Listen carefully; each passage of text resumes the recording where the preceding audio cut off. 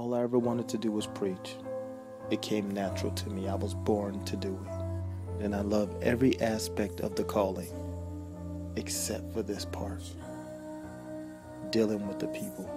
Not the faithful, not the saints. They're fine. They just need hope. They just need guidance. It's these so-called leaders that are the problem. They show up late.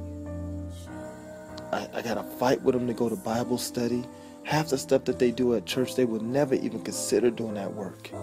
This is glorified babysitting, and now I gotta deal with this. What am I gonna do? God, I need your help. I need your guidance. Please. Come in.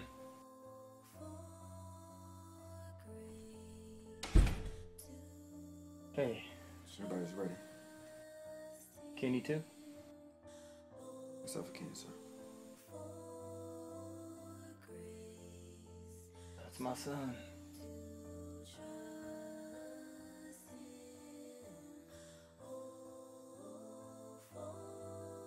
Can I get you anything? Coffee. Hey Johnson. Yes, sir. Let me ask you something.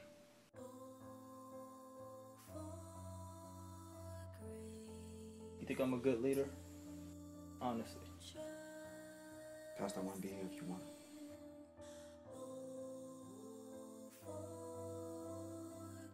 I'll see you out there.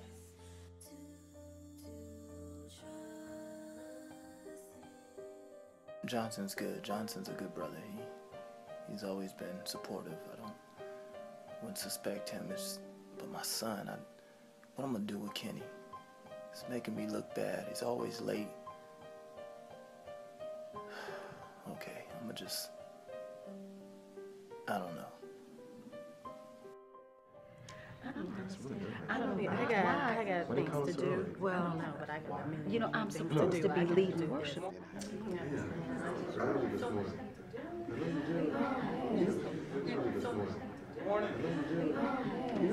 Good morning.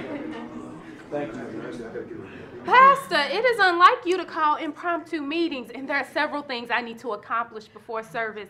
Will this be long? I do not want to miss praise and worship. Right. Well, maybe if you'd stop calling in on Fridays, your work would be done. Considering I have to fix all of your work, I wouldn't have to call in on Friday anyway. Okay, listen up. First lady, not right now. Well, it's the truth. This meeting is not meant to be long, it's meant to be informative. All right? So I'm gonna just get straight to the point. I have a couple things I want to say. Should we pray first? You know, I've been here since 6 a.m., been praying all morning, so let's accept the fact that God is already in the midst. Amen. So now we all know that only 20 to 30% of New Revelation members pay their tithes, correct? Right.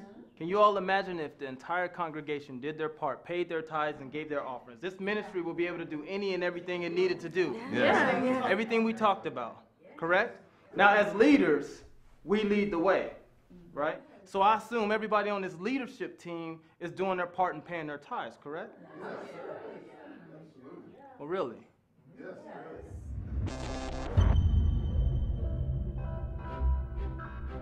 I see it differently.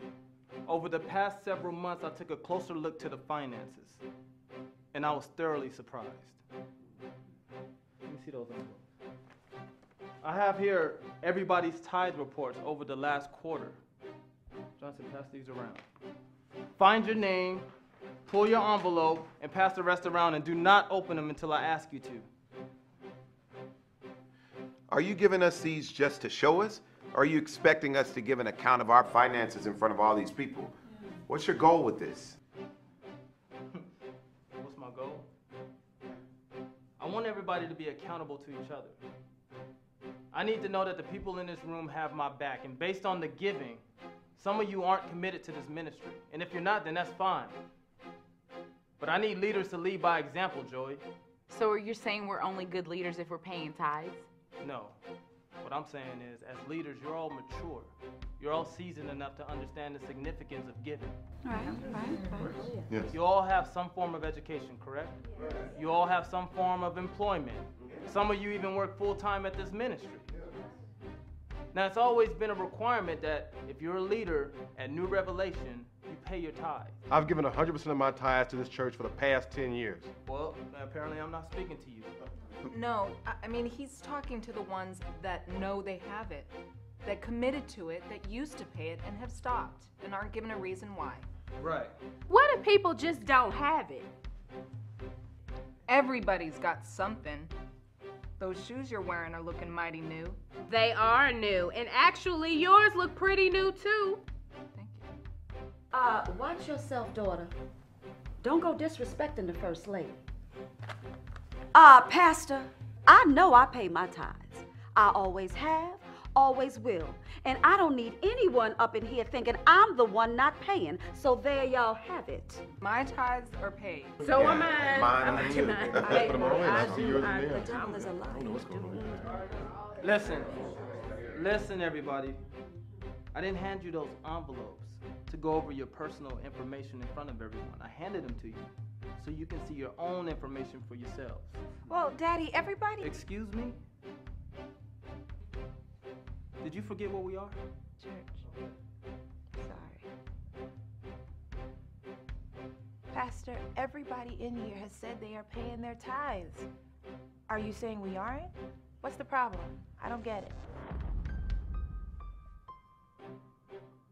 Go ahead and open your envelopes. Wait a second. This is incorrect. Mine is The wrong. devil is a liar. This is not right. This is not right. Mine is wrong. So is mine. So I received an update late last night from our accountant. And she asked me to run a report and give her an update because her numbers did not match ours. That's what I did, and this is what I found. Where you can see the reports are wrong. I don't get the point of all this. Really, either your accountant is way off or... Or what? Someone is stealing. Exactly. Someone is stealing from this ministry. And that someone is in this room right now.